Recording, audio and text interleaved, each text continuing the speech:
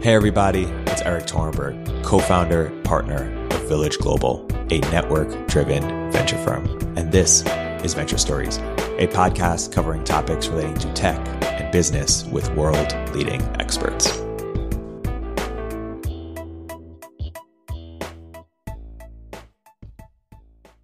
Hey everybody, welcome to another episode of Village Global's Venture Stories. I'm here today joined by a very special guest, Robbie Crabtree. Robbie is the founder of On Deck Performative Speaking. Robbie, welcome to the podcast. Thanks, Erik. I'm super excited to be here. I've listened to a bunch of your episodes, and it's great to actually be on one of them and talking with you.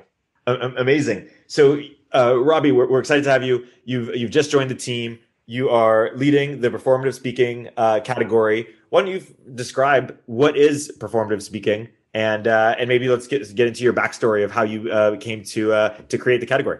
Sure. So performative speaking is what I call the philosophy that I created in my years as a lawyer, as a teacher at the SMU Law School, teaching persuasive speaking, coaching the national mock trial team at SMU, and really playing around with these ideas of what it takes to be a great speaker.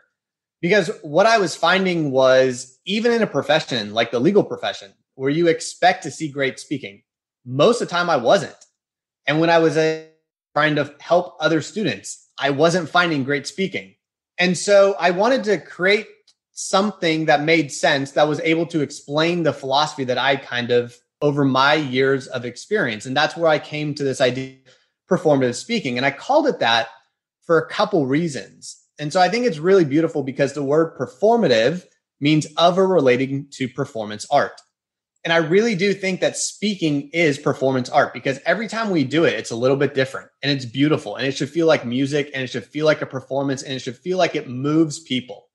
Because at the end of the day, what makes great speaking is the emotional impact and the way you make your audience feel. And so if we can think about it as performance art, all of a sudden it opens up this whole new world. But then additionally, the word performativity actually means the ability for words to bring about change. And that's so beautiful when we combine this idea of performance art and also the ability for words to bring about change when we're talking about speaking. And that leads me to ultimately coming to On Deck and creating this On Deck Performative Speaking. So I ran Performative Speaking, a cohort-based course on my own. I had that going successfully. And then you came in and swooped in and said, hey, I think there's a better situation for you, and it's over here with On Deck. And I love this idea, because if I believe that words can bring about change, and On Deck has all of these world changers and world changing ideas, why wouldn't I bring that into that ecosystem where those people are already at and say, let's really go out there and use communication, use these speaking skills to put your message out there, send up the bat signal, and attract all of those people that need to come your way. Totally. And so On Deck, has founders, builders, investors, creators.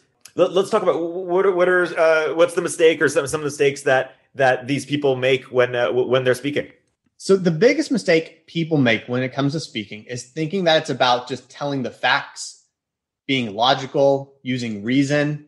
And the truth is that is not what moves people. That's not what actually gets results. What you need to do when you're speaking is create emotion, create a mood, create a vibe. And you do this by providing facts and figures and stats. And you do this by using logic and reason. But ultimately, what it comes down to is humans are moved by emotion. And too many times when people are speaking, especially in these higher level kind of fields like we're talking about, they think that the raw data will tell the story. Truth is, you have to tell the story, and you need to make it a story, because that's what connects. That's what moves people. And that's what really brings out that emotion that allows you to be successful as a speaker.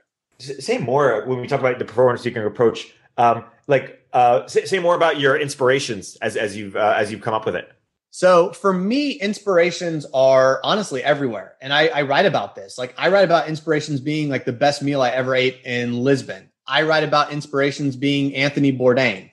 I write about inspirations being great trial lawyers I've watched. So I love pop culture, right? I love using these inspiration sources from movies and television, right? Whether it's Star Wars, Lord of the Rings, Harry Potter, whatever it may be, Ex Machina, but it could also be television, Mad Men and Breaking Bad and West Wing and The Wire and all Parks and Rec and The Office, like you name it, I can use it.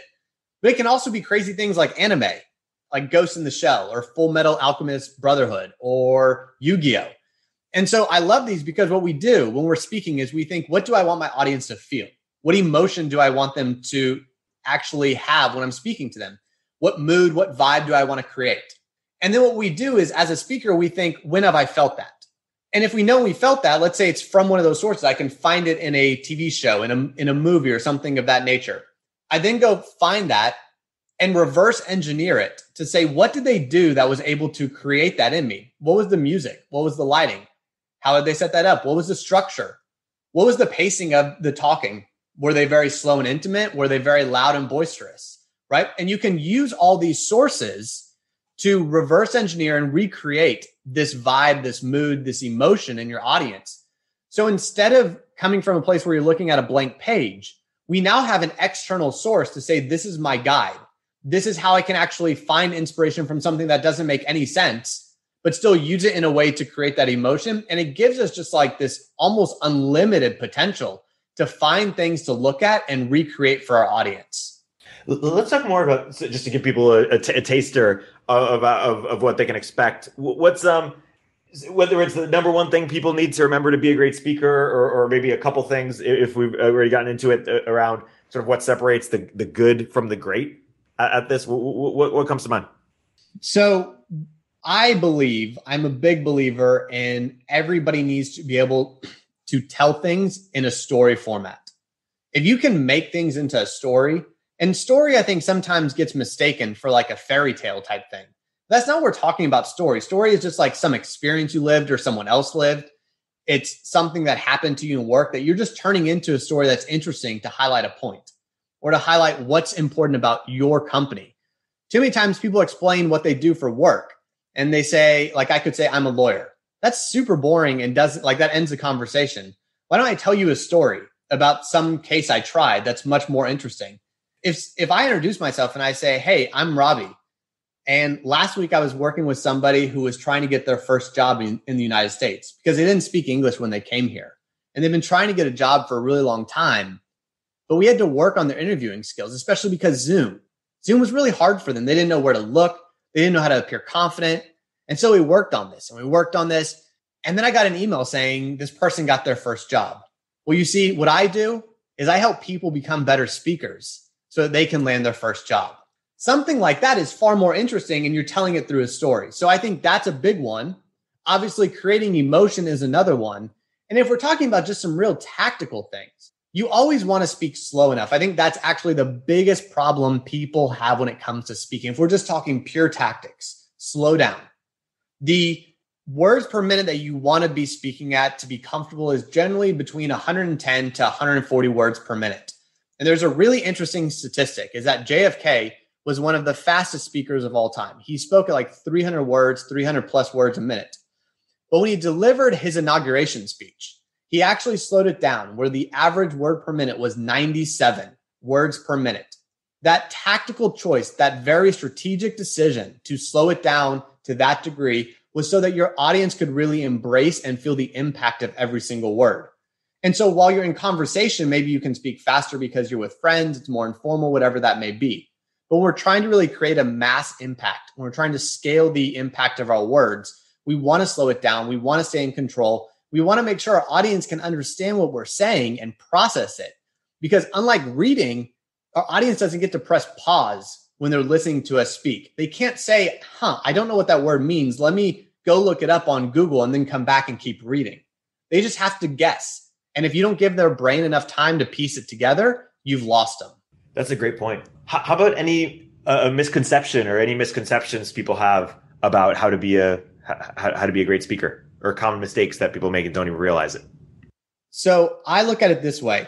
People often mistake sounding like a great speaker with being a great speaker.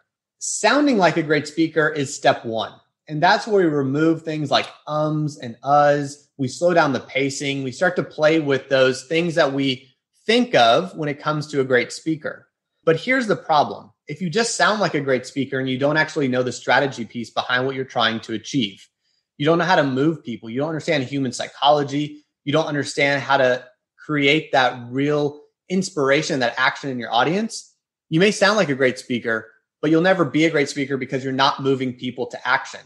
So there's a second step that is actually far more important than sounding like a great speaker. And that's this mindset piece, a strategy piece, more of kind of these things that, in all honesty, I learned a lot about as a trial lawyer. I learned a lot reading and studying. I learned a lot when I had to teach persuasive speaking to students, because you really have to get into that world and understand what is this strategy piece? What is this mindset piece? And you also talk to great speakers. Like I am fortunate to talk to people like Justin McElroy, who was the speechwriter for General Mattis and General Petraeus.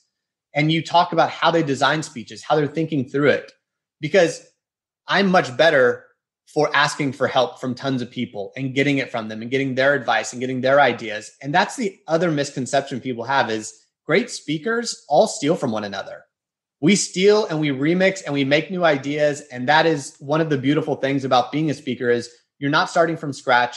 You don't have to invent the wheel. It's all out there. You just get to mesh it together and make it really pretty in your authentic voice. Totally. Let's talk about some of the common formats that people need to sort of, be a great speaker for, and any sort of, quick frameworks that you have on them. How about a pitch to investors? What's important for people to think about there? Yes. If I like to call a pitch to investors is very conclusion-based pitch. You need to give them the why they should be interested. You need to do it in a very tight time frame, but you also need to be doing it by telling the story as well. And so what that really requires is using a lot of kind of descriptive language, terms that are going to create emotion, like some very important keywords. Maybe you use something like it's going to be like a tidal wave coming to shore. That's a very descriptive little phrase right there. And you can use that to create emotion in your audience without having to tell this huge, long story. But we really want to focus on what are the numbers? What are the things that are exciting? Where can I see the purpose behind the idea, the potential for where it can go, and the passion for that founder who's selling the idea? Totally. How about an interview or like a podcast interview, both in terms of the person being interviewed and how to do that well, and then the person conducting the interview? Yeah, so much of a great podcast, right, comes down to conversational skills. How good are you at active listening, and how good are you at asking good questions? And when it comes to active listening, this is a huge problem that people have. We just don't listen. How many times have we introduced ourselves?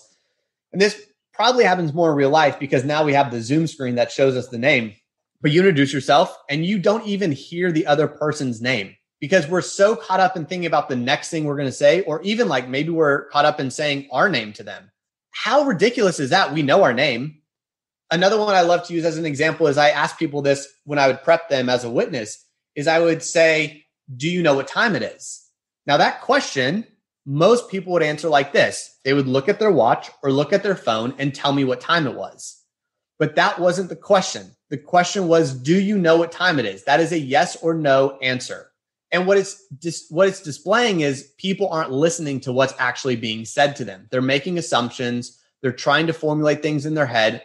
So being great on a podcast is really listening and then being comfortable enough to take that pause at the end of it, think through what you want to respond with, and go from there. And asking great questions is really coming down again to listening to what was just said and building off of that, not making it something that's choppy, but instead really tying it together so it feels like it's just one long journey. And by the end of it, you kind of have this feeling of like, how did we even get here? But then when you trace it back, you're like, oh, of course we ended up here, because it was so natural and free flowing, because you're showing you're listening, you're engaged, and you're asking the right questions. How about panels? So panels require a level of preparation. And I think that that's a mistake that a lot of people don't take, because you need to know who the moderator is, what their goal is. You need to know what the conference is about and what the goal is there. You need to know who your other panelists are and kind of where you fit in with them. What's their expertise? What's yours? How are you different? How are you alike? What are they going to try to do? What do you want to try to do?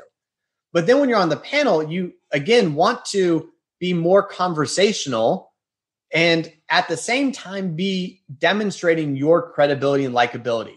So I think one of the big things when you're going on a panel, and this is what I coach a lot of people I work with who are kind of going on these types of panels is be prepared to have some really tight stories and then have some actionable points at the end of them. Because what it allows you to do is demonstrate that you're likable and it's entertaining, while at the same time giving something to your audience that they can take away and put into action at the end of it. How about a keynote? How do we do those well? So a keynote obviously is going to depend on, again, where you're giving it, what kind of time limit you have. But my opinion is a keynote should be one main idea. So it should be one main theme. You should break it up into sub-themes within that. Now, a longer speech is obviously going to have more sub-themes. And what I mean by this is if you had your speech written out and it fell on the floor, you should be able to say any one of those pieces and it makes sense on its own. But you should also be able to put them in order and say, yeah, this one clearly follows this one clearly goes next. And by doing that, when you put it all together, you say, oh yeah, this one big theme is this. Now, when you're doing that, again, you want to tell it in an interesting way and a way that connects with your audience. So again, this is a great place to really develop great storytelling while still talking about something that's very interesting and essentially creating a lesson out of the story. The example I love to use for something like this is think about why the Iliad and the Odyssey survived for thousands of years through oral tradition, now written down, and now we study it. And in fact, there's even movies, right? Troy. And it all comes down to the fact that they tell stories to teach lessons. And you can think of a keynote in that same way. A story is going to keep your audience engaged, but it's also going to deliver a lesson. I think there's a great one where there was a commencement speech at UT, and it was a Navy admiral, I believe. And he gave the speech, and it was basically make your bed in the morning. And he talked about a lot of these things you can do, simple actions that set you up for success. But everyone I talked to about that speech remembers one thing, make your bed in the morning. So you need to remember when you're delivering a keynote speech, your audience is generally going to remember one main thing. So make sure that you make it count.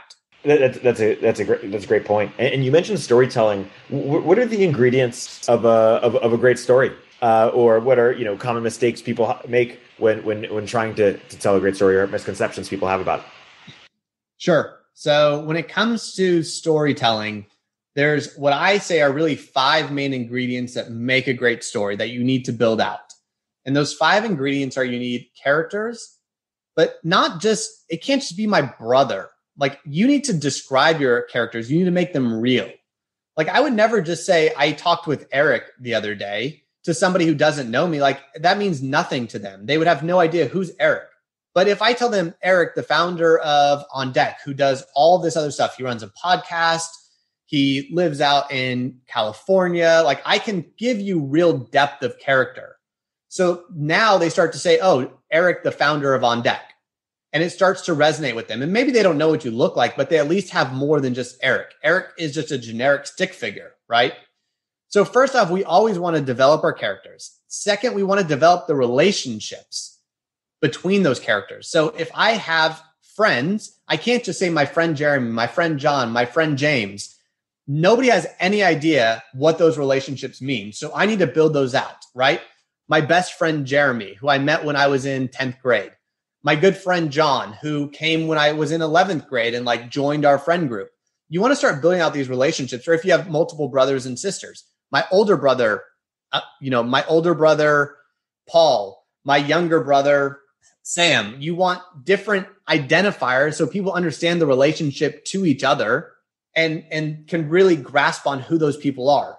The third thing you want to have in any great story is the environment. So if I was telling a story and I said it happened in Dallas, you have no idea what that means. It could be in a high rise in Dallas. It could be at a park in Dallas. Granted, we don't have many of those in Dallas, but you might not know that. So you need to tell people the environment, explain it, describe it. What does it look like?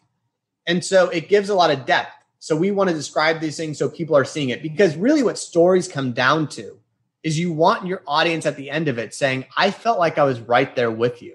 I could see it. I could hear it. I could smell it, right? We want those sort of emotions coming out of our audience. Now, the fourth thing is you always need some sort of conflict. And that just means there's some point of issue in the story, right? It doesn't have to be a serious conflict. It doesn't have to be a fight. It doesn't have to be something terrible. It just needs to be something that is at issue in your story. And then the last thing is you need a resolution. That's just a finish. You don't want to leave your audience hanging unless you're trying to create a cliffhanger to lead into something different, right? And we all know what a cliffhanger is, but most of the time when you're telling a story, you want to wrap it up. What happens too often is people just run out of steam. They don't know where the story ends, and they end up doing something like this. So at the end of the day, and they stop there as if so is an acceptable way to finish that story. I'm expecting you to tell me more at that point. And we always want to make sure the audience gets this idea of a finish, because the two most important parts of any kind of talk that you can give is the very beginning and the very end. They're the two things that the audience remembers most. And it comes down to this idea of primacy and recency. Primacy being the first thing they hear, recency being the most recent thing they hear, right?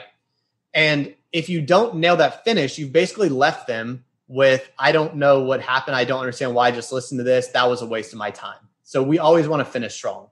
Yeah, no, I love that. Thanks for that sort of analysis. Talk a bit about the curriculum itself. What can people expect to learn by going through the program? You've dropped some tidbits throughout, but what more can people expect from the curriculum during the program? Yeah, basically they can expect 8 weeks of live sessions, right? Where we're going through it and really just building out these skills. And it's going to cover a number of topics. And I'll quickly kind of go over those topics for you because people may be interested. And so week 1 basically is going to go through the mindset of the speaker. And this is a lot of different things, strategy pieces. This is how to build confidence, how to be authentic in your voice, how to make sure that we're speaking from a place that is ethical, right? Because there is always a risk that people can use some of this stuff for manipulation. And I don't ever want that to be the case. So I want to make sure people understand, let's have the right mindset going into this. Let's do some good with what we're going to teach throughout the course. So that's really where we start. Then we go into the creation process. And that's how do we actually go from this idea of a blank page to creating something? What does that look like? What are those frameworks? What's that thought process? How do we think? Because so many times people come to me and just struggle with, I don't even know where to start. It's lost to them. So we want to make sure people understand how to actually create an impactful speech, a pitch, a talk, a keynote, right? Anything that it may be, give them the tools. So from there, then we go into some storytelling, because I think storytelling is really fundamental. If you understand that skill, it's going to take you really far. Even if it's a conclusion-based pitch, you're trying to raise money, you still want to be able to tell your story. Now, you're doing it in a much tighter way, and you're trying to limit. It's not as flowery language. It's not as flowy, right? It's much more compact, but you still need to be able to tell that story. So that's really where week 3 comes in. Then in week 4, we start talking about the 5 elements of a great speech. Then in week 5, we go into framing and how to properly frame. And this goes into some structure as well to make sure that we're doing the right things, because too oftentimes people are putting bad facts or bad things about their story, their talk, their pitch, their presentation at the beginning and essentially sinking all of their chance of ever being successful. So we've got to learn about proper framing and structuring. Then we go into tactics. And this is something that a lot of people think of. It's the rhythm and pacing. It's the speed. It's using things like floating opposites, using the rule of 3, using one unlike the other. Really these tools that our ears perk up when we hear them. Then we also are going to go into the last 2 weeks are going to be conversational skills. And that would be some active listening, great questions, those sort of things, mirroring techniques so that you're actually really connecting with the other person you're speaking with. And then the last week, we'll go into what I call tactical discussions. And this is just more of an idea of let's go in and realize every conversation is a chance to learn something, a chance to build a connection. And how do we do that?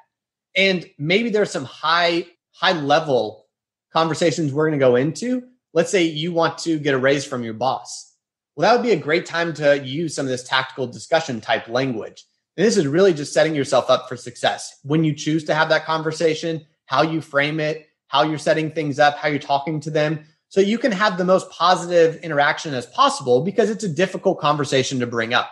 So let's give people the tools to handle that. Or maybe they're resigning and leaving to go to a new job, but you don't want to burn that bridge. Let's teach people how to do that in an effective way. And so that's what we'll be going through. That's a core curriculum. Then there's obviously elective pieces to go into a lot of things you talked about, keynote addresses, pitches, storytelling. All of those sort of things are going to be in there. There's guest workshops that are going to be there where people are going to come in and talk about these skills.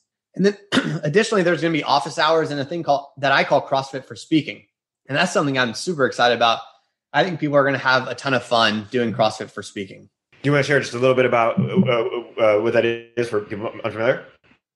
I mean, I imagine most people are unfamiliar because it's a concept. So I took CrossFit from writing, which David Perell does, turned into CrossFit for Speaking, which I do, and now run that. And that is essentially this idea. We're going to have people come in, blank page, nothing on it. And in 90 minutes, they're going to create. I'm going to give them the pieces and basically put them through like a very time crunch process to create a rough draft version of a pitch, a talk, a story, whatever they want to focus on that day. But in the process of doing that, there's multiple breakout sessions where they actually go in with other fellows and get to give feedback, get feedback, and really build together in this really tight time frame. And what it does is it just creates this incredible sense of community. It's really fun. At the end of it, you finish and you walk away and you all of a sudden realize in 90 minutes, I can create something really high quality. And I think that's such a switch that flips for people where they realize this isn't something that needs to take days. This is something that when I get the frameworks, when I understand the process, because I'll walk them through that, it becomes something that all of a sudden they can do and do very quickly and very well. That's awesome. And talk about what it's like, how this all changes in a COVID world. When we're not getting on stage and doing public speaking, what is sort of the importance of speaking in a Zoom world? And how can people be thinking about, doing a great job at it? Yeah, it's more important now than ever, in my opinion. And that's because we no longer have those little interactions on a day-to-day basis with coworkers. We're not building up that kind of personal capital because we're just interacting. So when we're on a Zoom call, we get one chance to leave a really impactful talk on that person, to make sure we leave our mark, which means you've got to take advantage when it comes to speaking. If you're not nailing it, you're missing opportunities. And we don't want that to happen. We want you to stand out. Anybody who comes in to the course or is listening to this, we want that person to stand out on the Zoom screen. And that means you need to be hyper aware of the things that it takes to be a great speaker, from your pacing, from your body language, from using your face, using your hands. You need to be doing these things so you can demonstrate why people should be listening to you, because we're disconnected, right? The screen disconnects us. There's no energy between us like there would be in person. So we have to amplify that and make sure our words do even more heavy lifting, make sure our facial expressions do even more heavy lifting, because we still want to create that impact on somebody, except now we have less time and a harder time to do it. So we need to be more intentional with the approach we take. Yeah, totally. Talk about the importance of community as it relates to becoming a better speaker. Yeah, I think community is one of those magic pieces to this, because lots of people understand they need to be a better speaker, but it's hard to just go on camera and do it yourself and get better. Like, you don't want to do that. But when you're in a community, you're on this journey together. So it gives you this accountability, it gives you this support, but it also gives you a peer group to learn from. And I think one of the things that helped me the most to become the speaker that I am today is watching other great speakers all the time. That was one of the things I did early on in my career. Is I would go and listen to speakers, politicians, anybody giving a talk, pastors, preachers, whatever it may be, and just try to absorb as much of their good stuff as I could possibly absorb, and take the things I thought that might work for me and mold that into who I was. Well, in community, you get to listen to, 100, 150 people with different styles, different approaches, and you're going to be exposed to these ideas. And you're going to, I'm going to tell you right now, I'm going to have moments where I'm going to say, I'm going to steal that. And I'll tell people that I'm going to be like, I'm using that because it would be that good. I did that in the previous, in my course, performance speaking, before I joined On Deck. There were talks where I would literally tell people, I am taking that from you and using it. It is that good. I'd say, please do the same with me. Please do the same with everybody. Like, that is part of this game. It's so much fun because you see something that works and it's just like, that's brilliant. Like, I want that. That's the power of this community side, is you get exposed to so many approaches, so many experiences and ways of doing things. And it's just really beautiful. And at the same time, it's fun because public speaking is tough. People struggle with it. It can be scary. It can create nervousness, but you're creating this group of friends, colleagues, and just a network that ends up becoming, I mean, I use the term friends, but like it becomes much more than that. And you create these really special bonds where you're lifting each other up and really inspiring each other to get far better than you would if you were just doing it on your own, because you wouldn't be driven towards success as much, because you want to make sure your friends are watching you. Like, you want to essentially show off for them and they want to do the same for you. And then it kind of becomes a competition, but it also becomes very supportive. And it's just this beautiful flywheel effect. And I know at On Deck, we love flywheels. It's like, this is perfect. Like, the community aspect is honestly a flywheel for improvement when it comes to speaking. And it works beautifully. Like, the things I've seen already in a speaking community, it is absolutely mind-blowing. We did a capstone project at the end of the course I just ran in the last week. Every student gave a live speech, except they only gave a speech one night because we had to spread it out over 3 nights. Every single student showed up to watch every single speech over those 3 nights.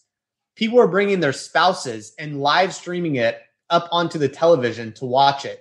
And in the chat, there were just thousands of comments that were blowing up because people were so inspired and moved by what was going on. And it was the most incredible thing, incredible experience to see the transformation in those people. And I certainly had a role to play, but it was the community that really drove it. And that's why I just think it's a beautiful flywheel that occurs. Totally. That's awesome. Talk a bit about the long-term vision for what you hope this becomes. So I think a lot of people are familiar with the idea of a Toastmasters. They're familiar with like some of the work like a Tony Robbins has certainly done and all of that.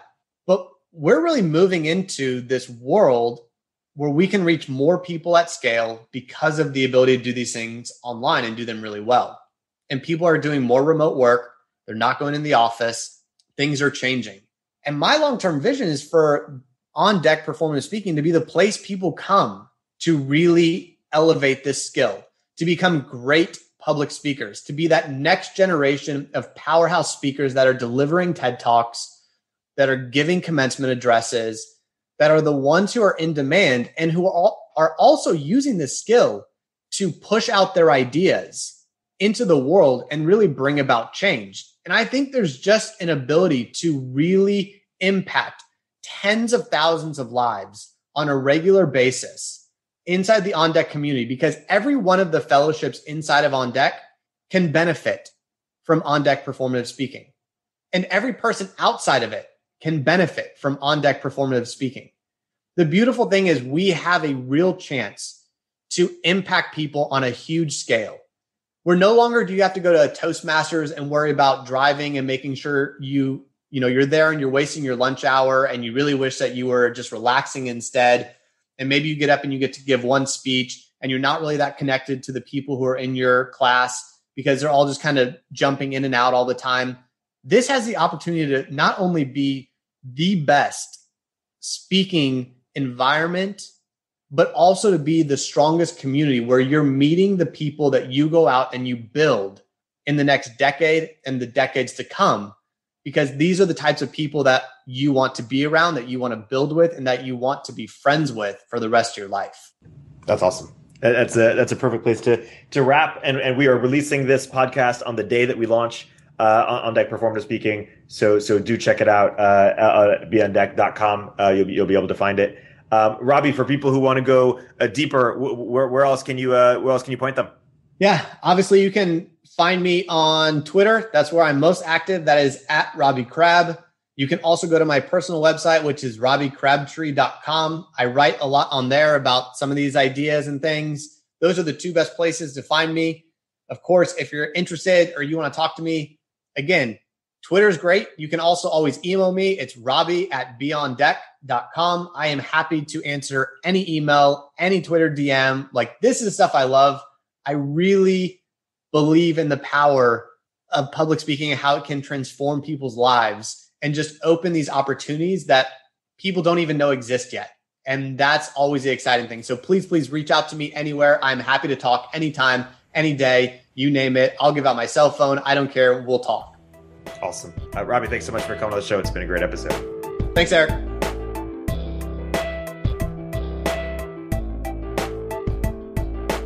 If you're an early stage entrepreneur, we'd love to hear from you. Check us out at villageglobal.vc.